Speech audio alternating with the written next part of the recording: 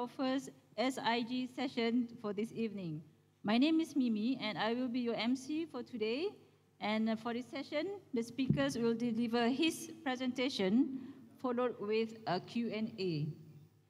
For your information, this session will also be broadcasted on our online platforms for our online participants. To those who are watching this broadcast session on your gadgets, feel free to ask your questions in the comment section, as the moderator will collect the questions for the panel speakers. All right, before our session commences, allow me to introduce our esteemed speakers for this evening. First, we have with us today, we are honored to have with us today, Associate Professor Dr. Ramesh Nair. And Dr. Ramesh has taught English in both urban and rural schools before joining University Technology Mara, where he is an associate professor at the Academy of Language Studies. In recent years, he has collaborated on research projects evaluating English language education reform programs in Malaysia. He is a member of the English Language Standards and Quality Council, Ministry of Education, Malaysia, and also the president of the Malaysian English Language Teaching Association. Next, we have with us today Dr. Abdullah bin Muhammad Nawi, a senior lecturer at University Technology Malaysia, and Dr. Abdullah has taught and trained English and communication to students from a diverse range of ages and nationalities for more than 20 years. From middle school students to CEOs of companies spanning across 3 countries, namely the UK, New Zealand, and Malaysia. Dr. Abdullah was also one of the specialists who designed the CEFR Online Mohd and is intimately involved with Majlis Peperiksaan Malaysia in the running of the Malaysian University English Test Mohd and the now completed CEFR readiness test in many different functions, as well as training of examiners all over the country. At present, he is also a member of the English Language Standards and Quality Council, Ministry of Education. Okay, without further delay, the topic for our speaker tonight is assessment in current times and its way forward. Moving along, without further ado, I would like to welcome Dr. T. Vanita Tanabalan to moderate this session. Over to you, Dr. Vanita. Thank you, Dr. Mimi. Ladies and gentlemen, a very good evening. On behalf of the organizing committee, I would like to invite everyone to this SIG session, Special Interest Group session tonight. And this group will specifically talk about assessment. So now, education is a dynamic process. It's evolving, and everything along in education is also evolving. Our curriculum, our content, our pedagogies, and most importantly, assessment. So thus, tonight we are going to talk about current practices in assessment. And together with us, we have 2 esteemed speakers who are really involved in assessment. Dr. Ramesh Nair from UITM, and also together with us we have Dr. Abdullah from UTM. So I would like to start the session today by asking Dr. Ramesh if he can share with us on the role of formative assessment and summative assessment in ELT. Yes. Thank you, Dr. Vanita. The introduction of the new curriculum about 5-6 years ago really brought to the fore a focus on formative assessments. Every teacher, English language teacher, is trained to assess student performance, both formatively and summatively. And essentially, a formative assessment has to do with how teachers make use of information to improve the classroom practices, how better to teach a certain item, language item, let's say.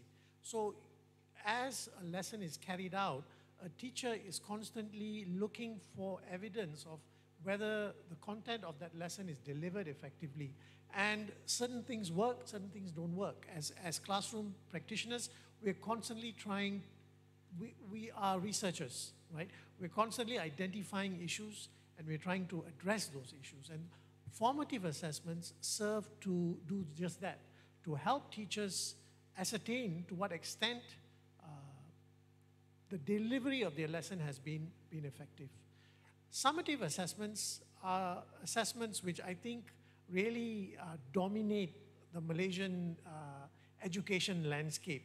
So you have, mid-year exams, you had the UPSR and the PT3 exams, and you have the SPM, and they serve a very important role as well, right?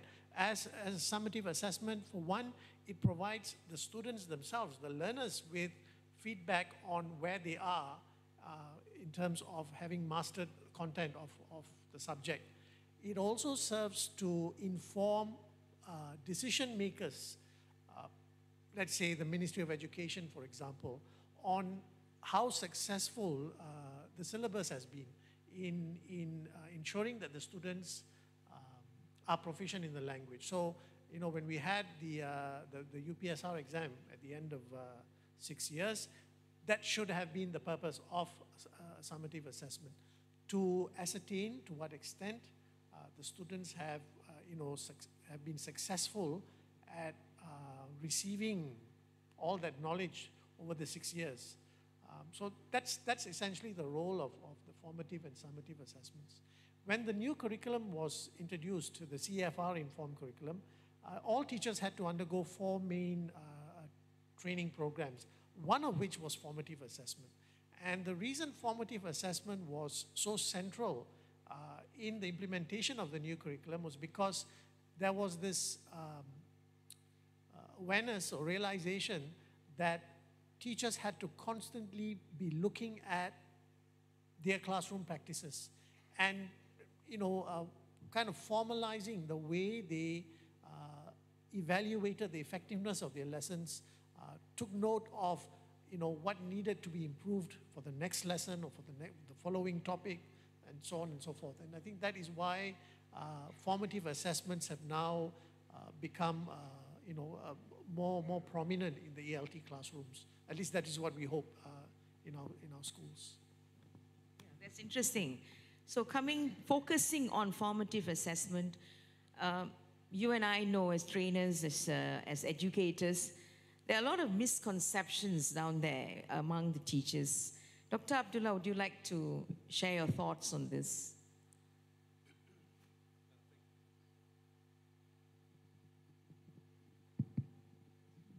Thank you very much, Dr. Vanita. That's a very good question, and I'd like to begin to answer that by not just focusing on misconceptions by the teachers, but rather misconceptions as a whole. In fact, there are so many misconceptions everywhere. And I want to ask people in the audience, and I want to ask people online, what are the things that you hear people say about testing? Now, if you recall, 10 years back, it was too many tests, students are burnt out, too many tests. Let's abolish this, let's abolish that. You guys remember that?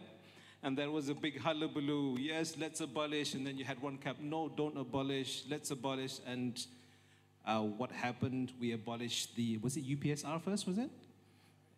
It was UPSR first. And we abolished that, and the people who were against the standardized assessments, they were going, yay, that's a big win for us.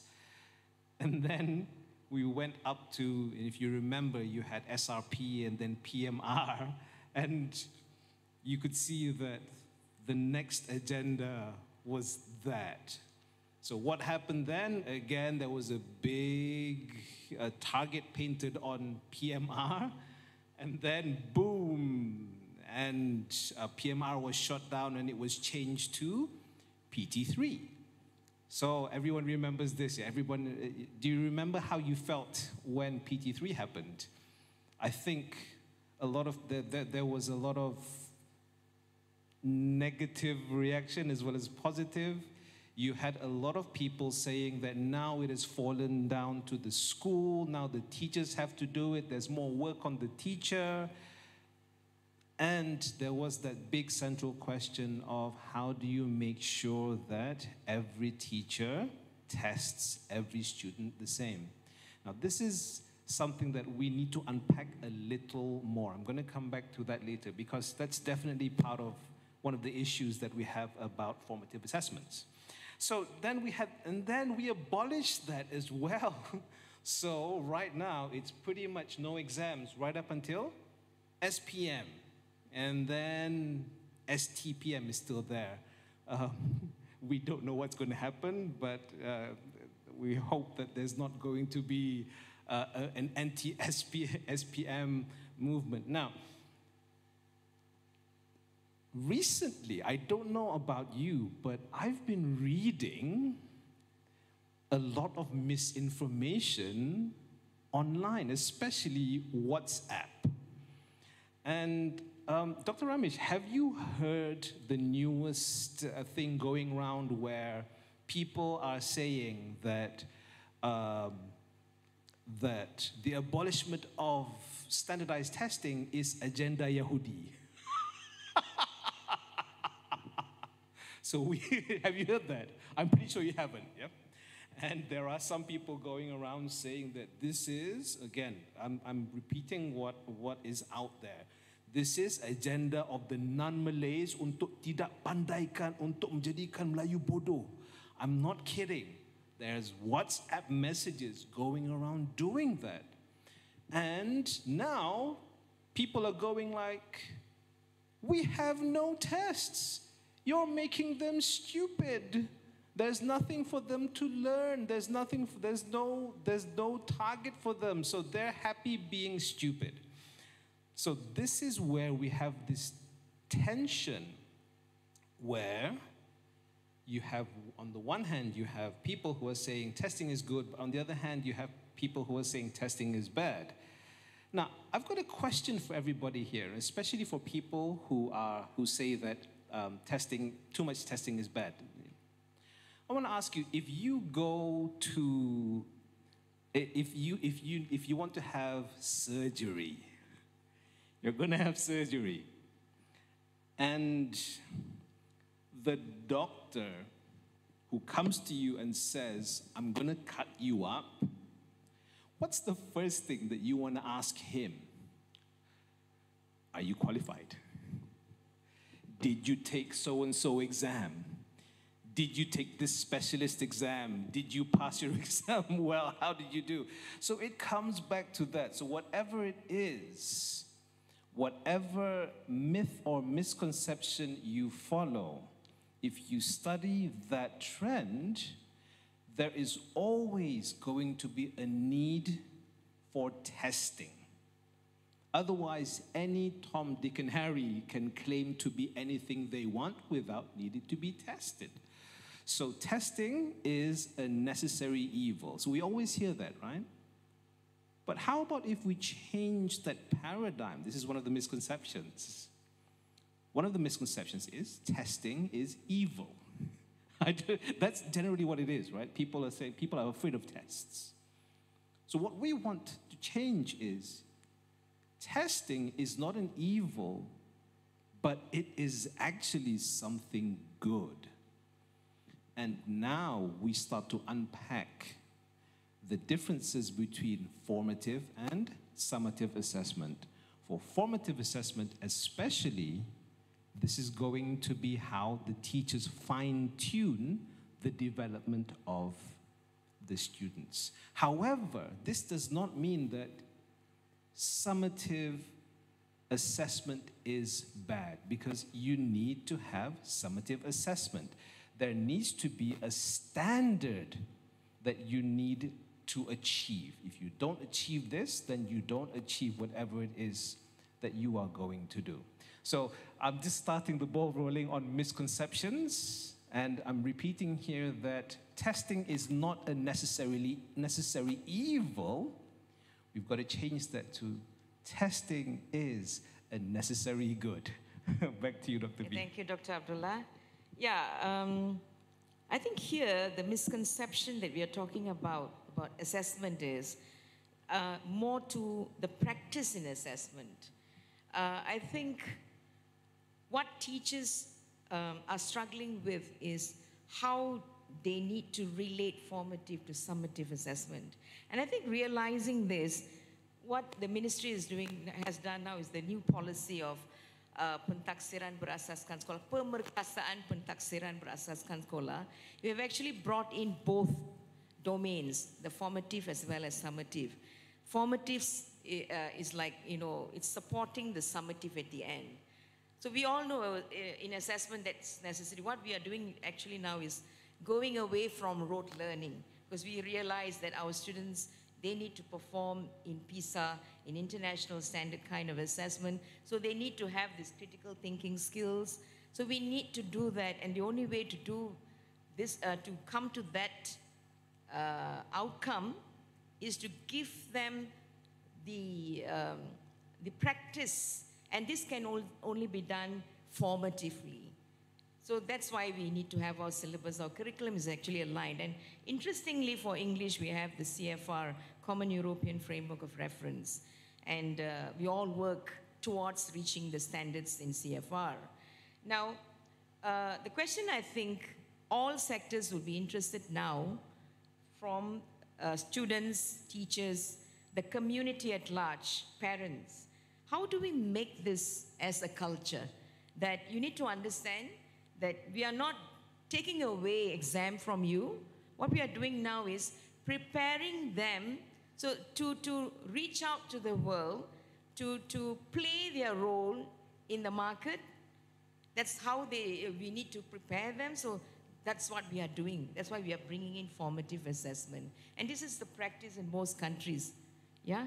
So, yeah, Dr. Ramesh. Yeah.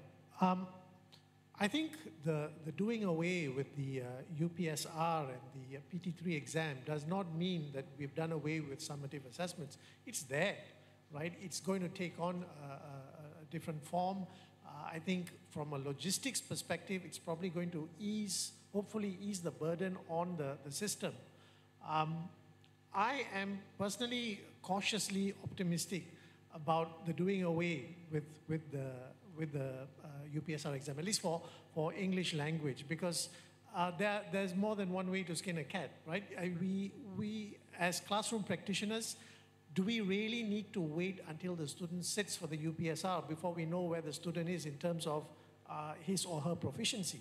I think as we take a student through the year, and now with the CFR-informed curriculum, a teacher using professional judgment and training would be able to ascertain whether the child is at A2 for listening, A2 for speaking, so on and so forth.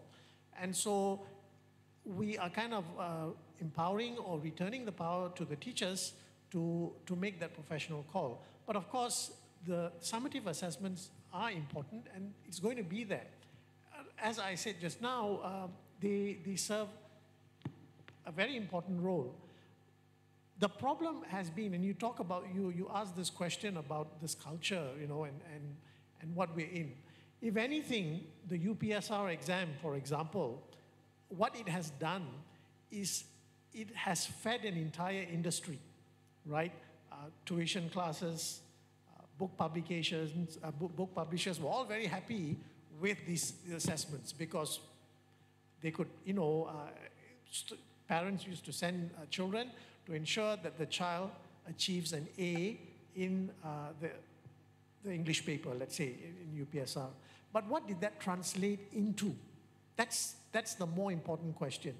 When the child receives an A, and we've seen this happen in our education system, even at the SPM level, when a student is awarded an A, you have people questioning the value of that A. And so what we are hoping now with the introduction of the new curriculum and the focus on all 4 skills, that there is now a more accurate way of describing the capacity of a student across the 4 skills. But what needs to also happen is that we need to educate society about this change. And the SPM results which came out recently, for example, had students being provided with grades across the 4 skills and the CFR levels. I think teachers, I'm speculating here because I'm not in school, but teachers are probably having a tough time kind of explaining to parents about what this new way of assessment is. I think there needs to be, a more effective way of disseminating information about these changes to support our teachers in schools, and also to make parents aware about this need or rather to explain what the CFR aligned assessment is, and at the same time assure parents that just because the UPSR exam is no more in that form that we have known it to be, does not mean we have abandoned assessing students and reporting the performance of students. I think that that's that distinction that needs to be made. But I'm really hopeful that with the doing away of the UPSR exam, for example, in primary schools, if there are primary school teachers out here, if there's any subject which does not have to focus so much on assessments, it is the English language and maybe the Malay language. Because what's our business? Our business is to ensure that the students are proficient in the language. Let the assessment take care of itself. Let the students sit for any assessment, any proficiency assessment, be it our local assessments or international assessments. If our focus is on helping the child develop his or her skills in listening, speaking, reading, and writing, we can't go wrong, right? And now that we have the new syllabus, which tells the teacher that your student should be able to do this, your learning standards. And you, as a teacher, are able to ascertain that at the end of the year and pass that information on to the teacher the following year. I think we are fine. We don't, when we had the UPSR exam, what purpose did it serve, especially for English? I know that it was used for students who were applying to go for residential schools. I think they looked at that. But how many students actually apply to go for residential, to go to residential schools? What other purpose did it serve? I'm sure it served to inform the ministry and policymakers on decisions. But beyond that, I think it was more for parents to compare with each other how many A's their child got and the kind of stress that the children went through. I know of schools where night classes are held in the run-up to the UPSR, for crying out loud. And these are young children. So I'm, like I said, I'm cautiously optimistic. And I'm hopeful that this brings about some positive changes in the ELT classroom. Thank you. That's interesting. And also, you said something about making professional judgment. Now, this is something that I think we need to think about very seriously, because teachers seem to be struggling in making their professional judgment. It has become a practice where you just indicate the levels as required by the administration sometimes, and because you are rushed for time, so you just indicate the level, and by indicating that level, you call yourself that you're making a professional judgment. I think professional judgment is beyond that. I think you need to be assessment literate. And when we are doing this shifting from formative to summative, and then now we are talking about, we need to do the test at the end of the 6th month and the end of the year, and now you're saying, you're now talking about summative. These shifts that we are doing in this, assessment, I think this is which is creating the confusion among teachers. Honestly, because I'm a trainer myself, and I see that.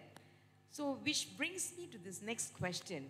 How do we actually educate, or rather develop this literacy, this assessment literacy among our teachers? Anyone would like to take on this question? Maybe I'll just quickly share my thoughts on this. I remember when the first round of training was done with the introduction of the new curriculum, And I sat in through those training sessions. And, I remember the trainers playing videos of students speaking. And the participants had to ascertain whether they would assess that particular candidate as, at A1 or A2, so on and so forth, And most of us got it wrong, right? And I think this is about, we are settling now. Of course, it's been now 6 years. It does take time for teachers to wrap their minds around, for one, this focus on all 4 skills, which in itself is quite a departure from practices in the past. Because we were so focused on summative assessments like the SPM and the PT3 and UPSR, a lot of, I'm not saying all teachers were doing this, but we were essentially teaching to the test, right? Because that is how the student was being assessed, and that's how teachers were being assessed and judged by parents, by school administrators, and so on and so forth. So now with this shift and this focus on all 4 skills, sure, it's going to take time for teachers to be comfortable and to be able to confidently ascertain whether the student, in a particular assessment is at A2 or is at A1. And I think teachers have been receiving training and will continue to receive. But also let's keep in mind, one of the benefits of us having a curriculum which is informed by the CFR is that we are now part of a global community of ELT practitioners, right? There are many countries where teachers are drawing on the CFR, and we now speak a universal language.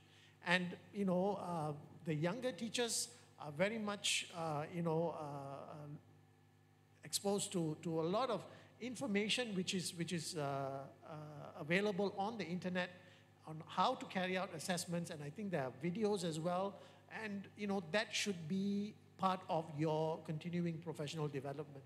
And I hope that is the case. The teachers are constantly in contact and in communication about how to effectively assess, particularly skills like speaking and of course all the other skills as well. Okay, yeah. So moving a bit further from what we have discussed so far, let's look at the population, the complexities that we have in the country. At one end, we have this rural-urban disparity. At the other end, we also have this disparity of, we have children coming from the, the B40, children are from the refugees. We have so much of complexities in this, in Malaysia. Now, how do we reach to a standard assessment? Meaning to say that we are all moving towards one goal. We want to produce our students to, so that they are marketable once they leave school. Now, with these complexities, how do we are already struggling with this policy of coming up with formative assessment and making teachers understand, making teachers literate enough to conduct assessment in the classroom. But we also have the other complexities around us. How do we come up to a standardized kind of assessment? Yeah, Dr. Abdullah, would you like to? Okay, thank you very much, Dr. V. This is one of the most difficult questions of all time when you talk about trying to develop an assessment system. First of all, we have to realize that there is no, Dr. Aslam previously said, there is no one hat fits all. So that's what he said. And that's basically what it is. There is nothing there that can accommodate 100% of the people. There's always going to be a bell curve. No matter what, you're going to have outliers. You're going to have the people who are going to be marginalized simply because you cannot pitch assessment the same way to every single Malaysian. And this is something which is prevalent throughout the whole world. Now, there are a few ways of doing this, and they all involve a compromise. I think that's the whole idea of this. Where can you do the most good?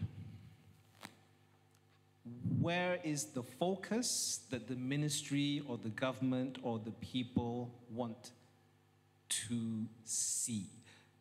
That's where the assessment is going to be pitched. Now, there's so much based on this. Now, but I'd like to draw your attention to perhaps somewhere beyond our shores. So I want to ask the audience, which country have you heard is legendary in the field of education right now? Like the best education system? Anybody? Come on. I want to hear some voices. Finland, that's right. Finland is somewhere at the top. Now, Finland has been crowned by some people. Why I say some people? Actually, if you have a look at the education ranking of the world's best education systems, Finland is not number one. It isn't. If you have a look at the ranking, Finland is at number 15. The US is number 1, and the UK is number 2.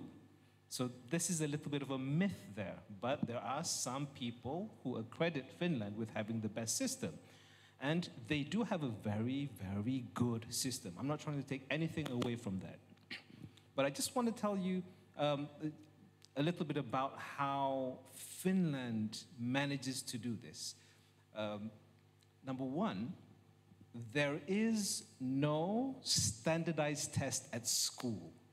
So it's not like there are some at the end of the semester, 6 months. No, there's no standardized testing at all.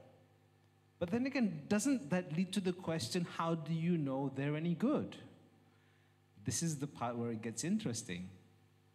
For us in Malaysia, testing is mandatory, right? When you reach that certain age, you have to take SPM. You have to take this, you have to take that. Now, in Finland, their system is everything is determined by the teachers in the class. This is the amazing part. And then you ask yourself, but then again, if everything is done through the teachers, how do the teachers know that they're any good? This is the other part. Every Finnish teacher has a master's degree. Every single one. And in Finland, the profession of teaching is seen as prestigious as being a doctor or a lawyer. In fact, it's one of the highest paid professions there. Can you imagine if in Malaysia, people say, cikgu, cikgu, cikgu, cikgu, wow. I mean, a long time ago, it used to be cikgu and cikgu. People respected because of the culture. But then again, if it was like talking about money, cikgu, it's a different song. But over there, that's how the teachers know they can do a good job because they are trained. We talk about training. So training is essential, and there's a lot to unpack there as well. But the point that I'm trying to bring across is that it falls to the teacher to carry out formative assessments all throughout school. And to answer the question, but how do you ensure the quality? The Finns take an optional exam. And that exam is called the Finnish Matriculation Exam. And what it is basically, if you want to enter university, you take the exam, you pass that, you get into university. It is not mandatory. But when this happens, as you can see, that there is less pressure. the students learn what they need to learn, but then again, at the end of it, we heard Dr. Ramesh talking about how people study to the test. There is an element of that within the Finnish education system. But the focus is totally different. The focus is to get into university. So the pressure during the formative years as a school student, you're not thinking about tests. It's only towards the end there. So if you want to compare that to what's happening in the US is a very difficult country to talk about, simply because there is no national education system. We can't just say this is happening in the US. In the US, education falls to the school districts. They have absolute power. Whatever they want to do, they want to carry out the test, they want to do this, do that, that's what happens. But they must be doing something right for them to get number one in the world. But what I would like to talk about here additionally is, in the UK, do you think that the UK is more formative or summative based? The UK actually is very much summative based. In fact, if you have a look at in the past, if you studied in university in the UK, you would take one final exam. Whereas in the US, it's more of the assignments which build up. So there's that formative versus the summative. In the UK, you have 2 SATs as well, and they are the SATs in the UK. They are not the same as the SAT in the US. For the SATs in the UK, you will have it. It's standardized, and the first one you're going to have it is in Key Stage 2, if I'm not mistaken, and the other one is in Key Stage 4. If I'm not mistaken, somebody correct me if I get this wrong. You have these standardized tests, and you also have classroom-based tests. So the UK as well is very much assessment-based, if you can see there. Now, for people who say do away with assessments, follow the US. For the US, it's also the same. What's the standardized test? The SATs. You take that. For the US, you have the SATs, the TOEFL, and the ACT, American College Test. Basically, these are the 3 standardized tests that most people take.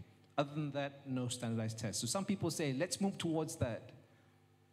But don't forget also that you have education systems that have standardized testing, which is in the UK. Which one should we follow in Malaysia? What's the way forward? That's still up for debate, but we need to make sure that we are part of the conversation. We need to make sure that we benchmark ourselves, not just within ourselves, but beyond our shores. Thank you very much, Dr. Thank you, yeah. So Dr. Abdullah, you shared what the practice in Finland and also US. They are like at 2 different parts of the continuum. In Finland, it's more of like Malaysia, where you have the examination board there, okay, one central examination board, which takes care of exam at the end of the term. Well, while in the US, the system is decentralized. Every district has got its own education system, exam systems. I think what we can observe, what's growing in Malaysia, or rather developing in Malaysia, is that it's something similar to what's happening in Finland. That we are looking at formative, supporting finally this, eventually coming to the summative, the performance at the end of the year. So this is what we can like sort of observe what's happening in the country now. My question is, Dr. Ramesh, if you remember, sometime during the pandemic and after the pandemic, when the shifts that I was talking about just now, when we took away PT3 and UPSR from the school system, and you say, we are not going to have this high-stake assessment. We are going to go for alternatives. So there was this hue and cry among teachers saying that, oh, children are not coming to school anymore. They are not coming to school because there's no exam.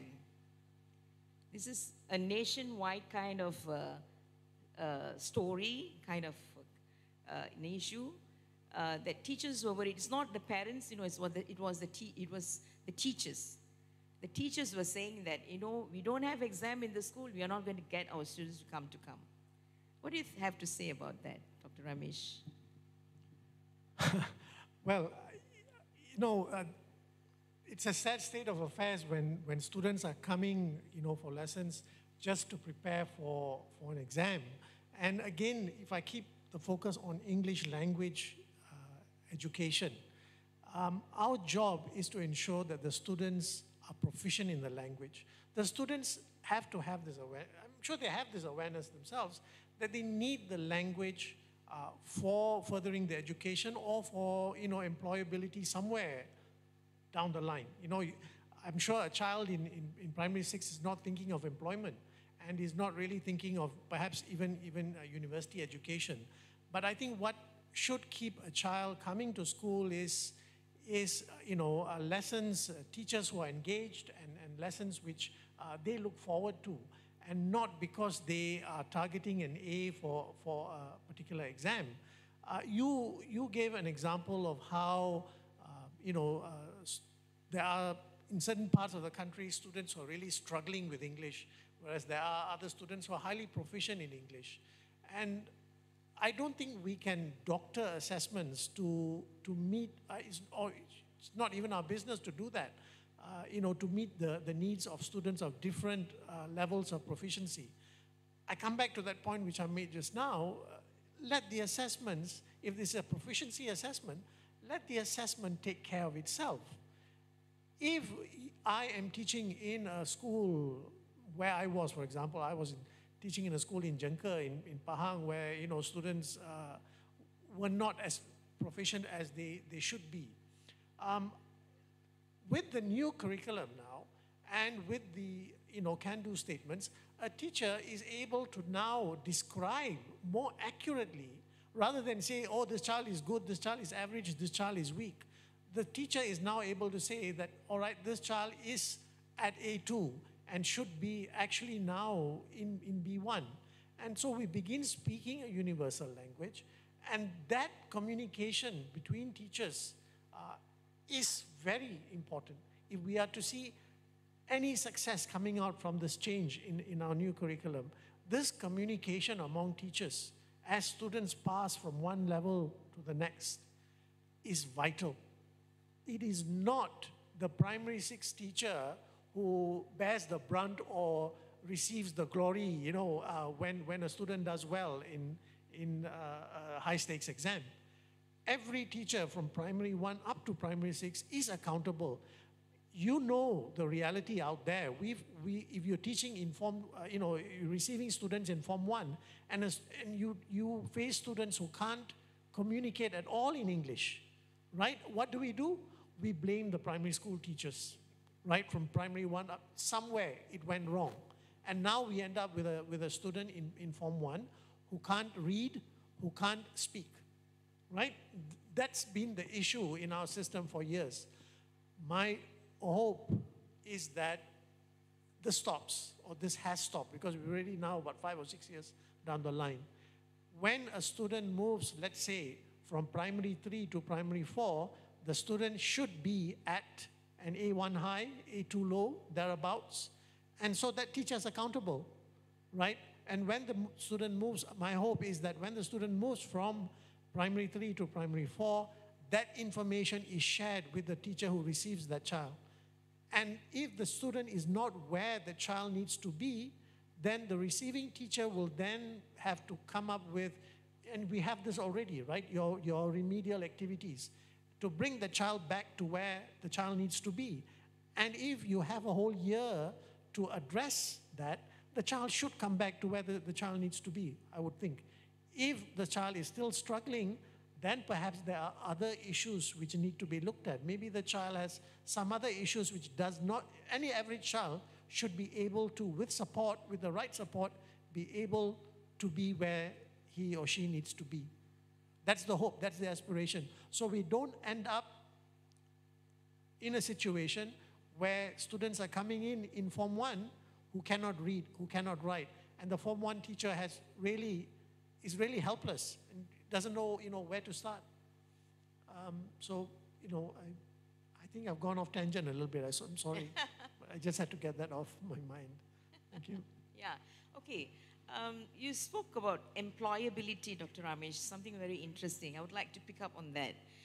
When you talk about employability, now with this advancement in technology and, in this digital era that we are in, new jobs are being created.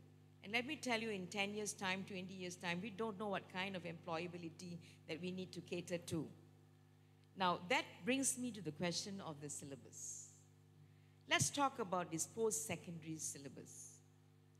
Is there a need for us to conceptualize the syllabus that can cater for the employment like in 10 years' time? Meaning to say, I'm saying that, do we need to still have our post-secondary tailored towards, assessment like MUET kind of assessment, or do we need to move away so that, we think of what the future needs are? So I'm actually throwing this question back to Dr. Ramesh and also both Dr. Abdullah as well, but I think Dr. Abdullah is a bit angry over this question. Right, so yeah, over to you. Okay. So when you talk about post-secondary, we're talking about Form 6, we're talking about matriculation, and in IPGs as well, right? They take in students after SPM. I would think that at SPM, a student who leaves secondary school with an SPM is either going to do one of two things, either go on to pursue further education or go into the employment market, right? Will go into the job market. So the SPM English paper is, well, it is now informing up to C1, I understand, right? But it is not an accurate assessment of C1 because the exam itself is pitched at B1, right? That's the aspirational target for SPM English. So at B1, we know what someone who's at B1 can do with the language. So if someone is choosing to go into the employment market at B1, this is the other thing. We talk about educating parents. I think employers also need to be educated about this change in our education system. They should be able to read and decipher the SPM certificates. I'm talking about in the context of English. Yeah? Now, if a student chooses to do a post-secondary education, meaning to do Form 6 or to do matriculation, that is an academic track already. The student aspires to move on to university. I don't think people go into post-secondary education then to leave and go into the job market. The aspiration is to move on to university, hence the reference to Form 6 as pre-university, right? And so a post-secondary, in my opinion, a post-secondary syllabus is needed. What's been happening all these years, I don't know whether there are Form 6 teachers here, we prepare students to sit for the MUET exam. And it comes back to that point I was trying to make, teaching to the test. Now, if we have a post-secondary syllabus, what should that syllabus do?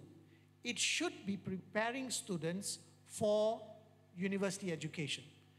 The syllabus should, for example, encompass the ability of students to read multiple texts, bring ideas together, to write a piece of paper. I'm sure they're doing that already in Form 6, right, in the other subjects. But this is where a Form 6 English language syllabus is warranted. If we anchor it closely to the MUET exam, I feel that we are confining the teaching of English at the post-secondary level to just what is going to be tested. And let's keep in mind, the MUET exam is a proficiency assessment, right? The students are heading for university. It's an opportunity for English language teachers in the post-secondary, at the post-secondary level to really expose them to the demands of communication in higher learning institutions, not just in Malaysian public institutions, but possibly overseas as well, right? Listening to lectures, taking notes, having group discussions. And I think this has been the practice in the past. I mean, even in university, we do prepare students for the MUET, right? We receive students at diploma level after Form 5. And I have been teaching courses like that. And what do? It's pretty much drilling, right? So we have the MUET format for speaking, student A, student B, student C, student D, and then there's all this practice, constant practice for the assessment.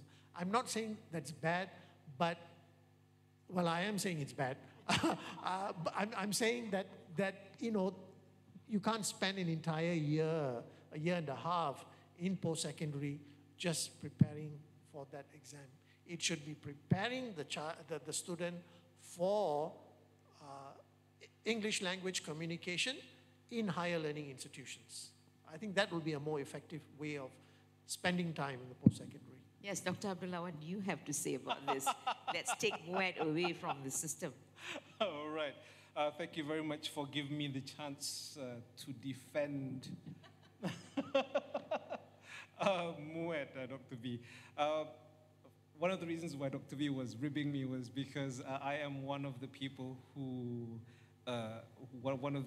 part of the team who created the CEFR MUET. It's our baby. So any talk of taking it away, I'm going to go to war.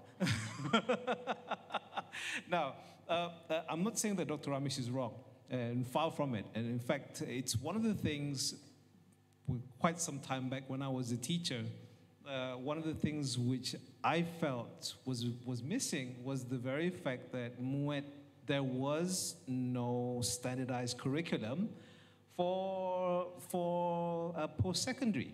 It's basically, this is the MUET. I'm just sharing with you how when I first started teaching, how they gave it to me. This is the book. Boom, teach. That was it. And if that is what Dr. Ramesh was saying needs to stop, I totally agree. I totally agree with not teaching to the test if the MUET test was seen as an achievement test. Now, this is something which is very, very important, yeah? A bit of background, what's the difference between an achievement test and a proficiency test? Some people may be a little bit unclear. An achievement test is basically a test that is designed to see whether you have learned everything in the curriculum that you have learned. That's achievement. Proficiency is, are you able to function in the language? That's basically it. So MUET is a proficiency test, which was what Dr. Ramesh was saying just now. It's not the problem in the MUET. Why do I say this? Now, as one of the people responsible for MUET, I'm always asked the question, Doctor, how do I study for MUET? Always. Doctor, what should I focus on? Should I focus on saying this? Do I need to say bombastic words? Do I need to do this? Do I need to do that? And I hear these things all the time, and my answer is always the same. Now, this was especially because there was a change in format, right? Because we changed 3 years ago, and that time was a little bit uncertain for many people. They were all going like, oh, it's a different format. I don't know the new format, therefore I'm going to fail. And I just kept on telling them, you don't care. You're not supposed to care what the format is. The format is not the test. The format is a vehicle.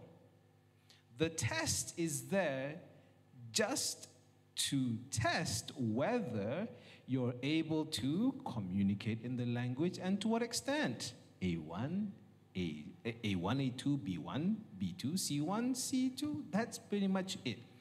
what that means is, if you learn language as a skill, as language skill, not as a subject that you need to memorize the format, memorize this, memorize that, then it doesn't matter what exam you take, you're going to get the same.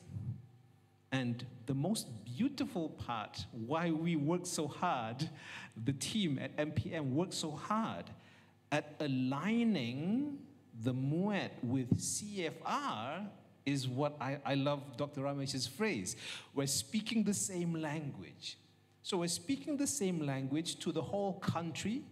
We're speaking the same language to people all around the world, where we're saying that at this level, we can do this. At this level, we can do that. At that level, we can do this. So it's gone a bit of a roundabout, but what I'm saying here is that it's not the MUET, but rather it's the way that students are being trained and taught, where the emphasis should be train and teach for proficiency, not train and teach to pass the MUET. So MUET is not the evil. The evil is the conception that the MUET is an achievement test, a test that you can pass by memorizing formulas. For any proficiency test, that's the worst thing that can happen. So I think we need to unlearn this a little bit and then embrace MUET. Thank you, Dr. B. Thank you, thank you, thank you. Yeah, so we have about 5 minutes. If there are any questions from the floor, I would love to hear from you so that we can have a conversation with you. If there's any question that you would like the panel to address. Yes. Ma'am, you can come forward. Yeah.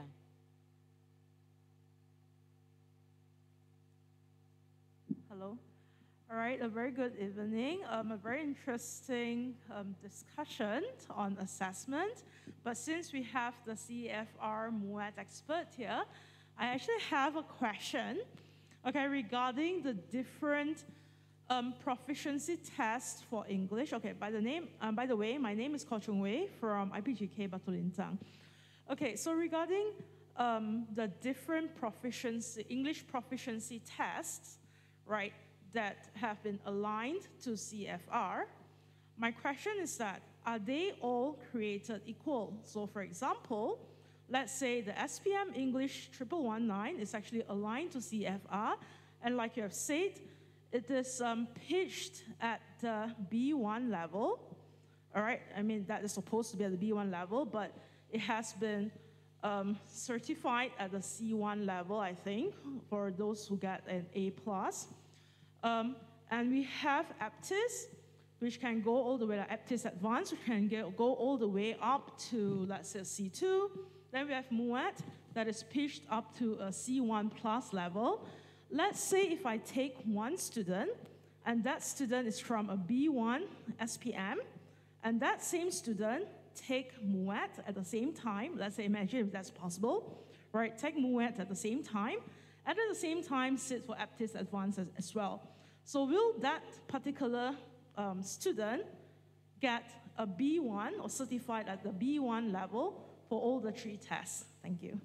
Okay, thank you very much. I'm going to answer this, and I know Dr. Ramesh is itching to say something because we've been fighting about this in meetings, not amongst ourselves, but with other people.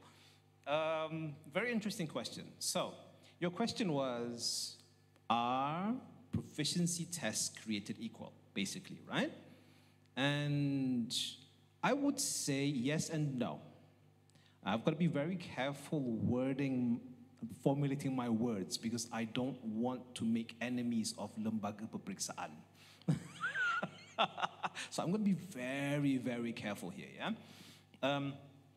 Now, if you talk about tests that are specifically proficiency tests, MUET, APTIS, TOEFL, IELTS, these are specifically proficiency tests. SPM is not a proficiency test. SPM is an achievement test, and SPM is norm referenced, not criterion referenced. This is one of the biggest differentiators that we have to be aware of. As a refresher, what is norm referencing and what is criterion referencing? So norm referencing basically means it's a curve, and for example, if the whole country scores low, the curve is shifted. So the calculation is the A's and B's and whatever, that's not A's and B's, that's not real A's and B's, that's just A's and B's compared to the other people in the country. Whereas, if you talk about criterion referencing, which is what we do in the proficiency tests, it means to say that it measures, can you do this, can you do that? If you can't do this, you're not going to get the mark. If you can do this, you get the mark. A, B, C is based totally, purely on your proficiency, not so much of the norm referencing. So that's one, yeah? Now, the other one is, when you talk about pitching, because you mentioned the word pitching, pitching is the holy grail. Pitching is not the only thing, but it's the most important thing when you talk about assessments. Because if you pitch an exam at a certain level, most of your questions are going to be at that level. Your marking is going to be at that level. So for SPM, what's the pitching? B1. So B1, the majority of the questions have been pitched there. So when we're asked, are they B1, we can know for certain, not for certain, but very, very, very, it's very strong indicator they're B1. Why? Because the questions are pitched at that level. However, some people, they answer that and they go beyond that. This is where we approximate that they are above B1. Maybe they're at B2, maybe they're a C1. It's an approximation. Now, again, this is what I'm saying. I'm not saying that I'm not saying that that student, when they take SPM, does not necessarily, if they get the C1, it doesn't necessarily mean that they're not at C1 or they are at C1. It's an approximation. Now, when you talk about the other tests, the proficiency tests that are designed to gauge proficiency, these tests have been pitched at that level. They have questions that are at that level. They have questions at B2 level. They have questions at B1 level. They have questions at C1 level. If you answer the C1 question and you answer it according to the specifications, therefore you are at C1 because of the pitching. So I think the biggest takeaway from this is that when they take SPM, and because SPM has been pitched at B1, are they at B1? We can definitely say they're at B1. But if they do better, you could say that they are better than B1, they're probably at B2. It's a strong indication. Or there is a strong indication that they're at C1. However, is it certain? In my opinion, you can't really say for certain because the pitching is not there. So that's my take on the matter. I hope I clarified it. I think Dr. Ramesh wants to say something as well. We have time? All right. I suppose the question was whether a student who sits for, a student who receives, let's say, a C1 in Mohd will also receive a C1 if the student was to sit for an APTIS assessment. That was the question. You know, even we take Mohd out of the question and we look at more established assessment centers, like the ETS, for example, you will find that they run multiple TOEFL assessments. You have TOEFL IBT, TOEFL ITP, TOEFL, which is pitched for students who are younger. I can't remember what the terms are. And they all are multi-level assessments, which tell you that students would receive anything between an A1 to a C1 or C2, right? Will the student definitely receive the same assessment? Not necessarily. The same level, not necessarily. The defense on their side could be that, on that day, it so happened that the candidate did better than when the candidate sat for the other test. But of course, there are many other variables as well. When you look at assessing speaking, for example, the assessors themselves need to be experienced. And I know that this is one of the issues with the Mohd now, right? Because there is this concern that the assessors are not as experienced as they should be because the Mohd is a new assessment. And so perhaps, you'd be better off sitting for an IELTS assessment. But I think the decision is pretty much for the receiving institution to make. So, while these assessments are out there for us to choose, it is up to the receiving institution. So for example, if our student is going to the UK, the student has no choice but to sit for an IELTS assessment, right? Whereas in our public universities, they accept Mohd or they accept IELTS and TOEFL. It really depends on who is. I think Abdullah would agree as well. When we receive postgraduate students from overseas in our local universities, they come in with TOEFL grades, but somehow that doesn't seem to translate into their capacity to manage the academic text. So with all assessments, I think that there is that room for inaccuracies in terms of how the student performs. Okay, Dr. Ramesh, thank you. Any other questions from the floor?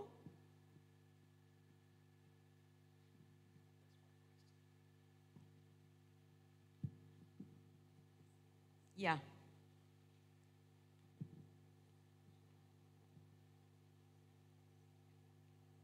Hi, good evening, Dr. Ramesh and Dr. Abdullah. I have one, how do I say, as a parent, I'm not here as a teacher. Okay, both. Okay, both, vice versa, okay? When it comes to assessment itself, this classroom-based assessment, my one question that comes in my mind, because I see things, we do come across being teachers and whatnot, to what extent the credibility and the integrity plays a role when just now Dr. Ramesh, you mentioned about professional judgment. So when I see this student, to me, he might be probably a 3, probably to me, or okay, a 2. But to another teacher, he might be, okay, if the teacher's proficiency level is not to that extent, probably to her it's, wow, right? Aren't we doing justice to our children? Aren't we doing justice to a certain extent? Because what might be good to me might not be good to another teacher. And this professional judgment that we are coming, we all wouldn't allow anything to come across my professional ethics. Like nobody can question my credibility because, we are there. We know that nobody should, But we see things. We see things. And these are things that are happening in schools. Off record, please. But yeah. Right. We're going live, Okay, never mind. So yeah, the whole world hears. Right. So yeah, to what extent, and I believe to a certain extent, we are doing justice to the children. What do you all think about this? Thank you.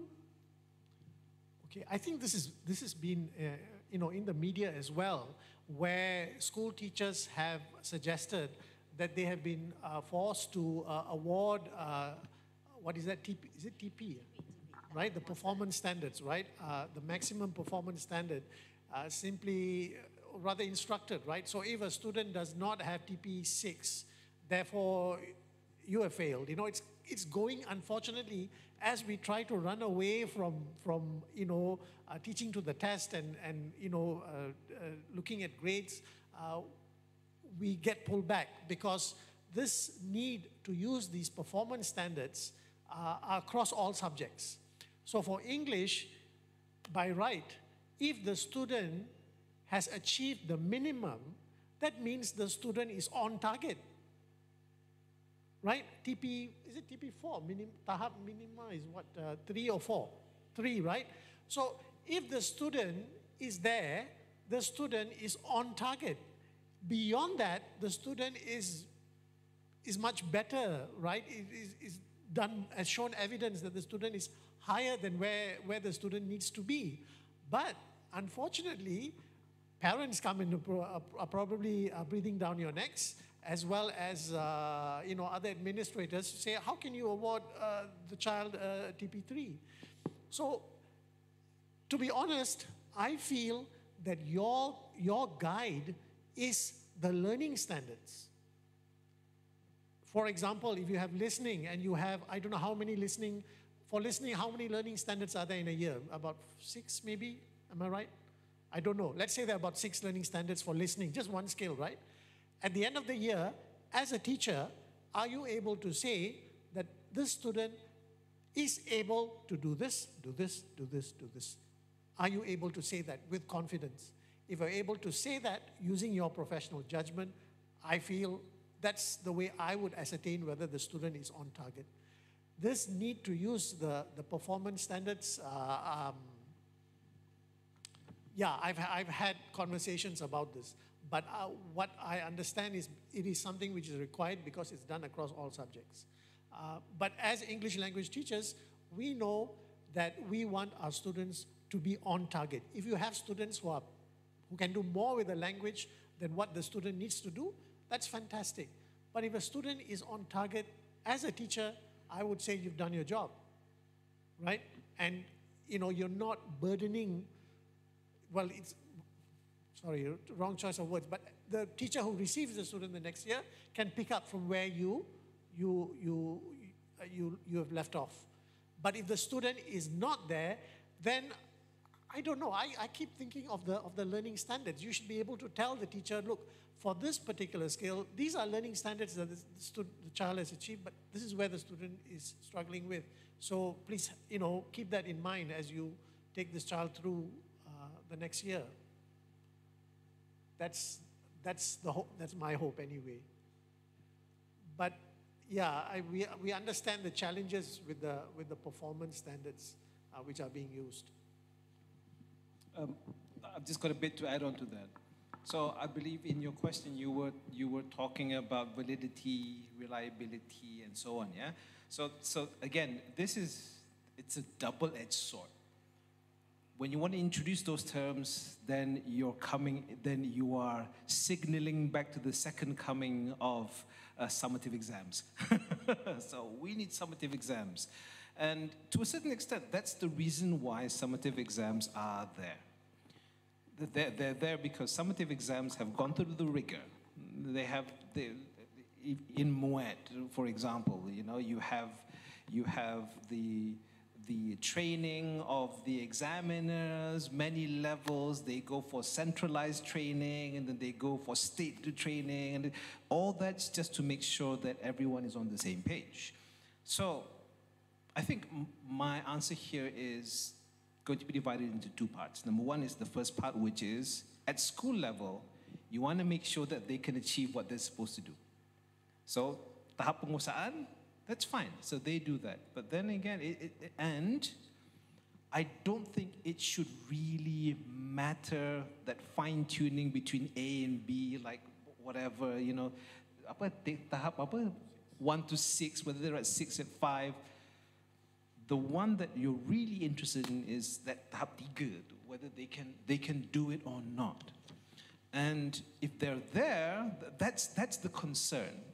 We make sure you hit that, then it should be okay. Everything should be, they've done what they're supposed to do. It's now a matter of educating the schools, educating the parents that getting that 3 is not a failure. Somehow in our society, if you don't get 6, you're a failure. So another thing which really is detrimental is the fact that we are competing against each other. Students have to compete against the grading. We're grading. Dalam kelas dapat nombor berapa? That's always the thing, right? Dapat nombor berapa? So the students are pitched against each other. It's not a cooperative learning environment, it's a competitive learning environment. The schools are pitched against each other. That school is better than this school, that school is better than this school, and that sort of environment needs to be rethought because it's not ideal for learning. First part of the question, done. Second part is, you want to test how good they are really? Take the standardized test at the end. So there's a combination between those two. And they should live in harmony, formative and summative. Okay, that's my answer. Thank you, Dr. Abdullah. I think we have crossed over 20 minutes extra. If there's one last question from the floor, I think we can take. Otherwise, I will sum up this session for tonight. Is there any other questions? Thank you. Right. So picking up from the last question from the audience just now on credibility, I think credibility is something that you build over time. Okay, and this is very much related to the other concept that Dr. Ramesh talked about on making professional judgment.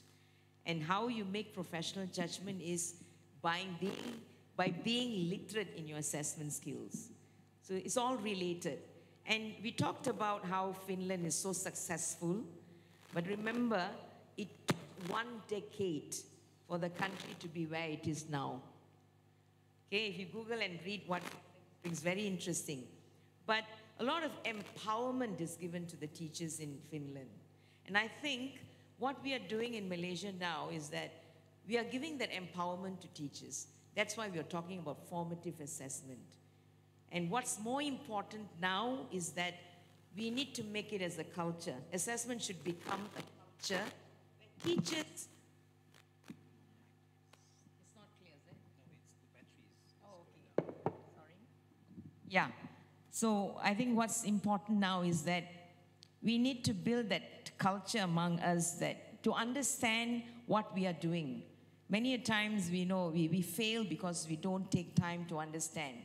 And for any policy, any system to be successful, you need to allow it to grow. You cannot achieve something within an overnight or within a year. We need to give it time to grow. We need to grow with the system as well. Now, having said that, I thank you again on behalf of the organizing committee, for being with us tonight and to share the thoughts on assessment. Thank you very much to the panel as well.